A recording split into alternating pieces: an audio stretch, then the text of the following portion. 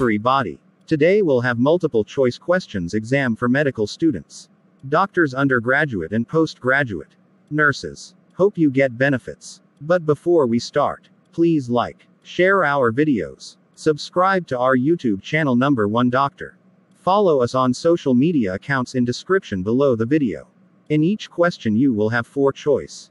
You have to choose one correct answer. Then explain why you choose it. Are you ready? Yes, I am ready. What are the ABCs of the primary survey? Assess stability of patient. Begin treatment. Cervical spine. Don't forget to stabilize the cervical spine. B. Airway, breathing, circulation. C. Accident history. Background. Patient's past medical history. Community, family medical history. D. Assess. Begin to treat. Complete evaluation of all injuries. The correct answer is B. The first step in patient management is performing the primary survey, the goal of which is to identify and treat conditions that constitute an immediate threat to life. The ATLS course refers to the primary survey as assessment of the abscess airway with cervical spine protection, breathing, and circulation. Although the concepts within the primary survey are presented in a sequential fashion, in reality they often proceed simultaneously. Life-threatening injuries must be identified and treated before advancing to the secondary survey. Which of the following would mandate elective intubation in a patient with a normal voice, normal oxygen saturation, and no respiratory distress? A. Airway bleeding. B. Stab wound to the neck with mild swelling in the left lateral neck. C. Localized right lateral subcutaneous emphysema. D. Bilateral mandibular fracture. The correct answer is A. In general, patients who are conscious, do not show tachypnea, and have a normal voice do not require early attention to the airway. Exceptions are patients with penetrating injuries to the neck and an expanding hematoma, evidence of chemical or thermal injury to the mouth, nares, or hyperpharynx, extensive subcutaneous air in the neck, complex maxillofacial trauma, or airway bleeding. Although these patients may initially have a satisfactory airway, it may become obstructed if soft tissue swelling, hematoma formation, or edema progresses. In these cases, elective intubation should be performed before evidence of airway compromise. Patients with stab wounds to the neck do not necessarily require elective intubation, nor do patients with localized subcutaneous emphysema. Bilateral mandibular fracture without airway compromise does not require intubation. What is the most common indication for intubation in a trauma patient? A. Altered mental status. B. Inhalation injury. C. Facial injury. D. Cervical hematoma. The correct answer is A.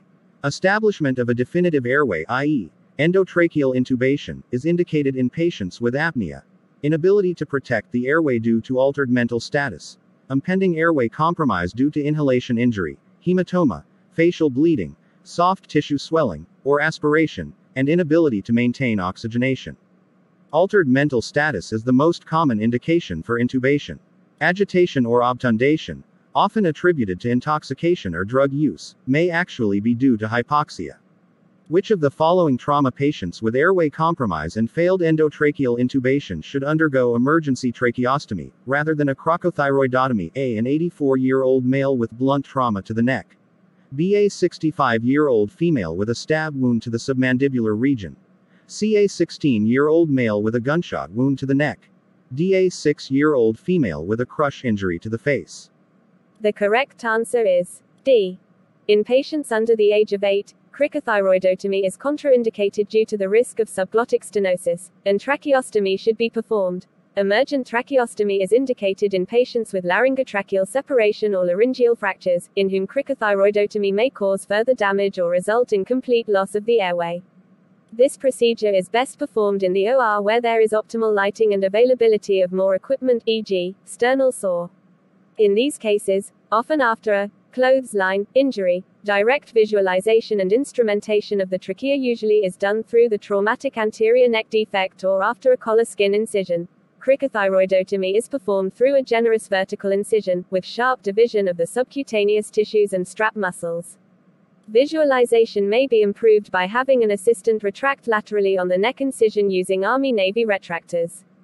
The cricothyroid membrane is verified by digital palpation through the space into the airway. The airway may be stabilized before incision of the membrane using a tracheostomy hook. The hook should be placed under the thyroid cartilage to elevate the airway.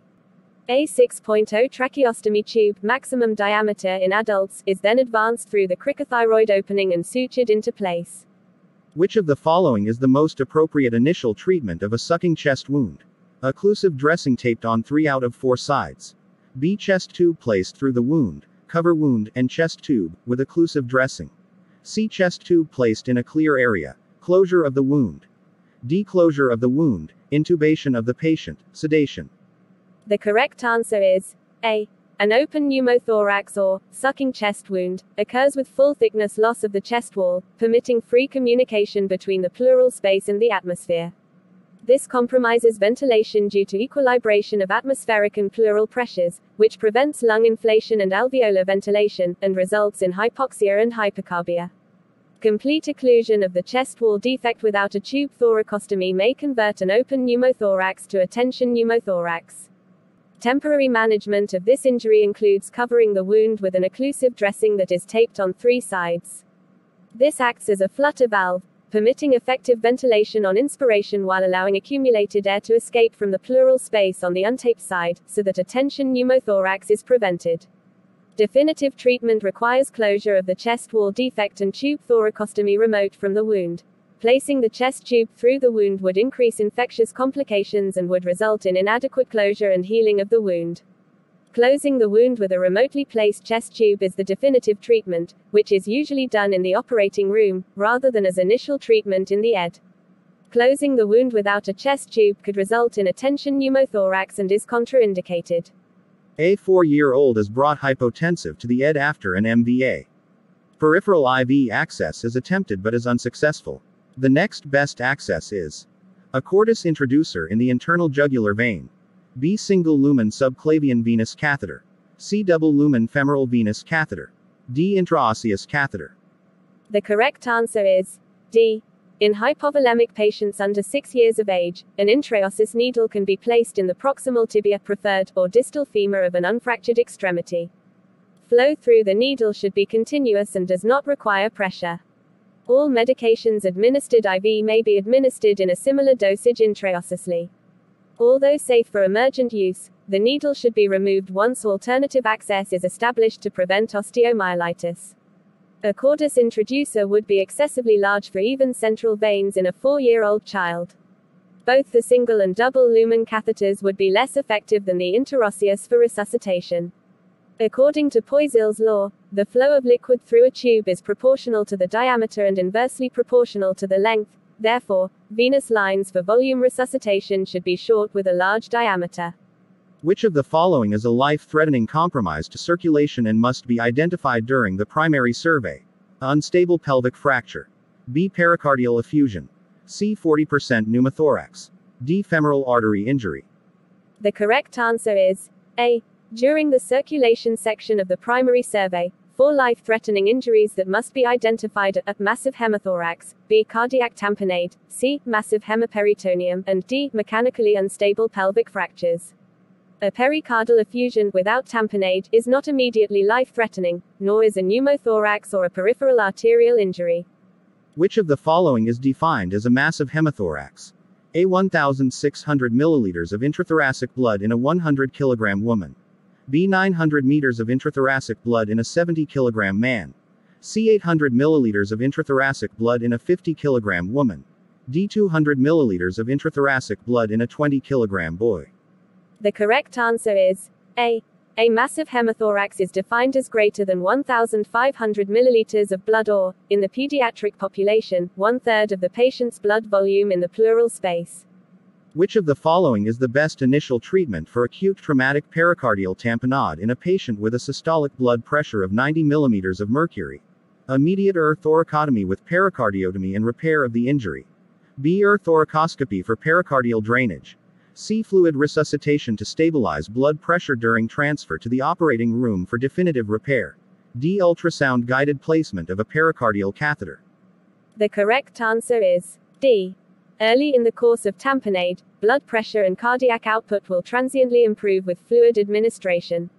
In patients with any hemodynamic disturbance, a pericardial drain is placed using ultrasound guidance. Removing as little as 15 to 20 milliliters of blood will often temporarily stabilize the patient's hemodynamic status, prevent subendocardial ischemia and associated lethal arrhythmias, and allow transport to the OR for stenotomy. Pericardiocentesis is successful in decompressing tamponade in approximately 80% of cases. The majority of failures are due to the presence of clotted blood within the pericardium. Patients with a SBP less than 70 mm of mercury warrant emergency department thoracotomy (EDT) with opening of the pericardium to address the injury. Thoracoscopy is not considered a reasonable treatment for traumatic chest wounds with hypotension. This patient does not warrant an thoracotomy because the systolic BP is greater than 70 mm of mercury. The best initial treatment is ultrasound-guided placement of a pericardial catheter followed by transfer to the operating room for definite treatment. Removing as little as 15 to 20 milliliters of blood will often temporarily stabilize the patient's hemodynamic status, prevent subendocardial ischemia and associated lethal arrhythmias, and allow transport to the OR for stenotomy. Pericardiocentesis is successful in decompressing tamponade in approximately 80% of cases. The majority of failures are due to the presence of clotted blood within the pericardium. Patients with a SBP less than 70 mm of mercury warrant emergency department thoracotomy (EDT) with opening of the pericardium to address the injury. Thoracoscopy is not considered a reasonable treatment for traumatic chest wounds with hypotension. This patient does not warrant an thoracotomy because the systolic BP is greater than 70 mm of mercury. The best initial treatment is ultrasound-guided placement of a pericardial catheter followed by transfer to the operating room for definite treatment. Which of the following is an indication for emergency department thoracotomy (EDT)? A witnessed cardiac arrest after a stab wound to the chest with 25 minutes of CPR. B. Witnessed cardiac arrest after blunt trauma to the chest with 10 minutes of CPR. C. Profound hypotension, systolic BP less than 70, following a stab wound to the chest. D. Cardiac arrest in the ED following closed head injury. The correct answer is C. The utility of EDT has been debated for many years. Current indications are based on 30 years of prospective data. EDT is associated with the highest survival rate after isolated cardiac injury. 35% of patients presenting in shock and 20% without vital signs, i.e., pulse or obtainable blood pressure, are resuscitated after isolated penetrating injury to the heart. For all penetrating wounds, survival rate is 15%. Conversely, patient outcome is poor when EDT is done for blunt trauma, with 2% survival among patients in shock and less than 1% survival among those with no vital signs.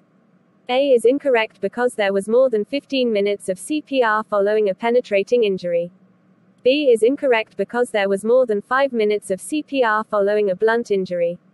D is incorrect. There is no indication for EDT after isolated head injury. Management of suspected blunt cardiac injury includes which of the following? A mandatory admission to an intensive care unit. B. Cardiac catheterization. C. Continuous monitoring if EKG abnormalities are noted. D. Cardiac enzymes. The correct answer is C. Although as many as 1/3 of patients sustaining significant blunt chest trauma experience blunt cardiac injury, few such injuries result in hemodynamic embarrassment. Patients with electrocardiographic (ECG) abnormalities or dysrhythmias require continuous ECG monitoring and antidysrhythmic treatment as needed. Unless myocardial infarction is suspected, there is no role for measurement of cardiac enzyme levels. They lack specificity and do not predict significant dysrhythmias. The patient with hemodynamic instability requires aggressive resuscitation and may benefit from the placement of a pulmonary artery catheter to optimize preload and guide inotropic support. Echocardiography may be indicated to exclude pericardial tamponade or valvular or septal injuries. It typically demonstrates right ventricular dyskinesia but is less helpful in titrating treatment and monitoring the response to therapy unless done repeatedly. Patients with refractory cardiogenic shock may require placement of an intra-aortic balloon pump to decrease myocardial work and enhance coronary perfusion. Admission to an intensive care unit is determined by whether or not there is need for continuous monitoring and/or any hemodynamic instability. It is not mandatory for all patients with blunt cardiac injury. Cardiac catheterization is not used in the diagnosis or treatment of blunt cardiac injury. Cardiac enzymes are not specific for blunt cardiac injury and do not help in the management of these patients. A patient presents with stable vital signs and respiratory distress after a stab wound to the chest. Chest tubes are placed and an air leak is noted. The patient is electively intubated. The patient arrests after positive pressure ventilation is started. What is the most likely diagnosis? A unrecognized hemorrhage in the abdomen. B. Tension pneumothorax. C. Pericardial tamponade. D. Air embolism. The correct answer is D. Air embolism is a frequently overlooked or undiagnosed lethal complication of pulmonary injury. Air emboli can occur after blunt or penetrating trauma, when air from an injured bronchus enters an adjacent injured pulmonary vein, bronchovenous fistula, and returns air to the left heart. Air accumulation in the left ventricle impedes diastolic filling, and during systole air is pumped into the coronary arteries, disrupting coronary perfusion. The typical case is a patient with a penetrating thoracic injury who is hemodynamically stable but experiences arrest after being intubated and placed on positive pressure ventilation. The patient should immediately be placed in Trendelenburg's position to trap the air in the apex of the left ventricle. Emergency thoracotomy is followed by cross-clamping of the pulmonary hilum on the side of the injury to prevent further introduction of air. Figure 7-6. Air is aspirated from the apex of the left ventricle and the aortic root with an 18-gauge needle and 50 ml syringe. Vigorous massage is used to force the air bubbles through the coronary arteries. If this is unsuccessful, a tuberculin syringe may be used to aspirate air bubbles from the right coronary artery. Once circulation is restored, the patient should be kept in Trendelenburg's position with the pulmonary hilum clamped until the pulmonary venous injury is controlled operatively. Which of the following is the expected blood loss in a patient with 6 rib fractures? A. 240 milliliters. B. 480 milliliters. C. 750 milliliters. D. 1500 milliliters. The correct answer is C. For each rib fracture there is approximately 100 to 200 milliliters of blood loss. For tibial fractures, 300 to 500 milliliters. For femur fractures, 800 to 1000 milliliters, and for pelvic fractures, greater than 1000 milliliters. Although no single injury may appear to cause a patient's hemodynamic instability, the sum of the injuries may result in life-threatening blood loss. A 25-year-old man presents following blunt trauma to the abdomen. Fast exam shows injury to the spleen. His HR is 110, RR is 25 and he is mildly anxious. What percentage of his blood volume do you estimate he has lost? A. Less than 15%. B. 15-30%. C. 30-40%. D. Greater than 40%. The correct answer is B. He has class 2 hemorrhagic shock based on his vital signs, with a loss of between 15% and 30% of his blood volume. A 27-year-old man presents to the ED after receiving blows to the head. He opens his eyes with painful stimuli, is confused, and localizes to pain. What is his Glasgow coma score? A 13. B 11. C 9. D 7. The correct answer is B. His score is 2, I plus 4, verbal plus 5, motor equals 11. A 75-year-old woman presents to the ED following an MVA. She has decreased strength and sensation in her arms. She has normal strength and sensation in her legs. The most likely diagnosis is a Brown Sequard syndrome, B. Anterior cord syndrome, C. Central cord syndrome, D. Posterior cord syndrome. The correct answer is C. There are several partial or incomplete spinal cord injury syndromes. Central cord syndrome usually occurs in older persons who experience hyperextension injuries. Motor function and pain and temperature sensation are preserved in the lower extremities but diminished in the upper extremities. Some functional recovery usually occurs but is often not a return to normal. Anterior cord syndrome is characterized by diminished motor function and pain and temperature sensation below the level of the injury, but position sensing, vibratory sensation, and crude touch are maintained. Prognosis for recovery is poor. Brown's cord syndrome is usually the result of a penetrating injury in which the right or left half of the spinal cord is transected. This rare lesion is characterized by the ipsilateral loss of motor function, proprioception, and vibratory sensation, whereas pain and temperature sensation are lost on the contralateral side. Posterior cord syndrome does not exist. The appropriate treatment of an asymptomatic patient with a stab wound to zone 3 of the neck is A. Observation, B. CT of the neck, C. Angiography, D. Operative exploration. The correct answer is A. Zone 3 is the superior portion of the neck, above the angle of the mandible. Asymptomatic patients can be observed. Zone 3 injuries that are symptomatic should be evaluated with angiography and, if necessary, embolization of bleeding vessels. Which of the following is an indication for CT of the chest to rule out a thoracic aortic injury? A left hemopneumothorax. B. Respiratory distress with multiple rib fractures. C. High-speed head-on MVC with normal chest radiograph. D. Left scapular pain. The correct answer is C. At least 7% of patients with a descending torn aorta have a normal chest radiograph. Therefore, screening spiral CT scanning is performed based on the mechanism of injury: high-energy deceleration, motor vehicle collision with frontal or lateral impact, motor vehicle collision with ejection, falls of greater than 25 feet, or direct impact, horse kick to chest, snowmobile or ski collision with tree. The CXR finding of a left apical cap is suggestive of a thoracic aortic injury. Multiple rib fractures or scapular pain alone are not suggestive of a thoracic aortic injury. A 20-year-old young man presents with an left anterior 8th intercostal space stab wound. He is in no distress and a chest X-ray is normal.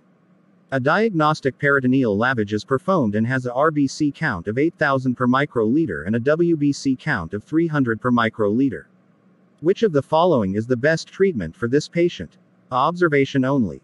B. CT scan. C. Laparoscopy. D. Exploratory laparotomy. The correct answer is C. Occult injury to the diaphragm must be ruled out in patients with stab wounds to the lower chest. For patients undergoing DPL evaluation, laboratory value cutoffs are different for those with thoracoabdominal stab wounds and for those with standard anterior abdominal stab wounds. An RBC count of greater than 10,000 per microliter is considered a positive finding and an indication for laparotomy. Patients with a DPL RBC count between 1,000 per microliter and 10,000 per microliter should undergo laparoscopy or thoracoscopy. A 45-year-old, otherwise healthy woman presents after a moving vehicle accident. She is hemodynamically stable and with only minimal tenderness in her right upper quadrant. A fast exam, focused abdominal sonographic test, is positive with fluid seen in the hepatorenal fossa and the pelvis. Which of the following is the next best step in her management? A. Observation only. B. CT scan. C. Laparoscopy. D. Exploratory laparotomy. The correct answer is B. Patients with fluid on fast examination, considered a positive fast, who do not have immediate indications for laparotomy and are hemodynamically stable undergo CT scanning to quantify their injuries. Injury grading using the American Association for the Surgery of Trauma grading scale is a key component of non-operative management of solid organ injuries. Because of the risk of a solid organ injury, observation is not indication. If she has an isolated liver or spleen injury, the correct treatment is most likely observation. Therefore, both laparoscopy and laparotomy would not be indicated. After CT scan, she is shown to have a liver laceration. There is a 4 cm laceration into the right lobe with a 10 cm subcapsular hematoma. What grade liver injury does she have? A grade 1, B grade 2, C grade 3, D grade 4. The correct answer is C. Because she has a laceration greater than 3 cm in depth, she has a grade 3 liver injury. Which of the following is an indication for operative intervention in a patient with an isolated duodenal hematoma? A hematoma greater than 3 cm in diameter. B. Total or near total occlusion of the duodenum by the hematoma. C. Failure to resolve 10 days after admission. D. Contained retroperitoneal leak. The correct answer is D. The majority of duodenal hematomas are managed non-operatively with nasogastric suction and parenteral nutrition. Patients with suspected associated perforation, suggested by clinical deterioration or imaging with retroperitoneal free air or contrast extravasation, should undergo operative exploration. A marked drop in nasogastric tube output heralds resolution of the hematoma, which typically occurs within 2 weeks. Repeat imaging to confirm these clinical findings is optional. If the patient shows no clinical or radiographic improvement within 3 weeks, operative evaluation is warranted. The size of the hematoma is not a criterion for operative intervention, nor is the degree of initial occlusion by the hematoma. Patients with persistent duodenal occlusion after 3 weeks should undergo operative exploration. Any sign of perforation is an indication for exploration. Which of the following is an indication for lower leg fasciotomy? A greater than 35 mmHg difference in diastolic pressure and the compartment pressure. B greater than 35 mmHg difference in mean arterial pressure and the compartment pressure. C greater than 25 mm of mercury difference in systolic pressure and the compartment pressure. D greater than 25 mmHg compartment pressure, regardless of blood pressure. The correct answer is A. In conscious patients with compartment syndrome, pain is the prominent symptom, and active or passive motion of muscles in the involved compartment increases the pain. Paresthesias may also be described. In the lower extremity, numbness between the first and second toes is the hallmark of early compartment syndrome in the exquisitely sensitive anterior compartment and its enveloped deep perineal nerve. Progression to paralysis can occur, and loss of pulses is a late sign. In comatose or obtunded patients, the diagnosis is more difficult to secure. In patients with a compatible history and a tense extremity, compartment pressures should be measured with a handheld Stryker device. Fasciotomy is indicated in patients with a gradient of less than 35 mm of mercury, gradient equals diastolic pressure, compartment pressure, ischemic periods of greater than 6 hours, or combined arterial and venous injuries. In the absence of clinical signs such as pain and paresthesias, compartment pressures are used to determine the need for fasciotomy. The difference between the diastolic blood pressure and the compartment pressure is measured. Patients with a gradient greater than 35 mm of mercury should undergo a fasciotomy. Which of the following bladder pressures is an absolute indication for a decompressive laparotomy? A greater than 5 mm of mercury. B greater than 15 mm of mercury. C greater than 25 mm of mercury. D greater than 35 mm of mercury. The correct answer is D. Generally, no specific bladder pressure prompts therapeutic intervention, except when the pressure is greater than 35 mm of mercury. Rather, emergent decompression is carried out when intra-abdominal hypertension reaches a level at which end organ dysfunction occurs. Mortality is directly affected by decompression, with 60% mortality in patients undergoing presumptive decompression, 70% mortality in patients with a delay in decompression, and nearly uniform mortality in those not undergoing decompression. Abdominal hypertension is classified by grade, with grade 1 mild being greater than 10 mm of mercury, is greater than or equal to 13 cm HO. Grade 4 hypertension or greater than 35 mm of mercury, is greater than or equal to 48 cm HO, is an absolute indication for decompressive laparotomy. Which of the following is a normal physiologic change during pregnancy? A relative anemia. B decrease in circulating blood volume. C respiratory acidosis. D bradycardia. The correct answer is A. Pregnancy results in physiologic changes that may impact post-injury evaluation. Heart rate increases by 10 to 15 beats per minute during the first trimester and remains elevated until delivery. Blood pressure diminishes during the first 2 trimesters due to a decrease in systemic vascular resistance and rises again slightly during the 3rd trimester. Mean values: first equals 105/60ths, second equals 102/55ths, third equals 108/67ths. Intravascular volume is increased by up to 8 L, which results in a relative anemia but also a relative hypervolemia. Consequently, a pregnant woman may lose 35% of her blood volume before exhibiting signs of shock. Pregnant patients have an increase in tidal volume and minute ventilation but a decreased functional residual capacity. This results in a diminished PCO reading and respiratory alkalosis. Also, pregnant patients may desaturate more rapidly, particularly in the supine position and during intubation. Supplemental oxygen is always warranted in the trauma patient but is particularly critical in the injured pregnant patient, because the oxygen dissociation curve is shifted to the left for the fetus compared to the mother. Small changes in maternal oxygenation result in larger changes for the fetus because the fetus is operating in the steep portions of the dissociation curve. As noted earlier, there is a relative anemia during pregnancy, but a hemoglobin level of less than 11 grams per deciliter is considered abnormal. Additional hematologic changes include a moderate leukocytosis, up to 20,000 cubic millimeters, and a relative hypercoagulable state due to increased levels of factors 7, 8, IX, X, and 12 and decreased fibrinolytic activity. Excellent. You passed the exam.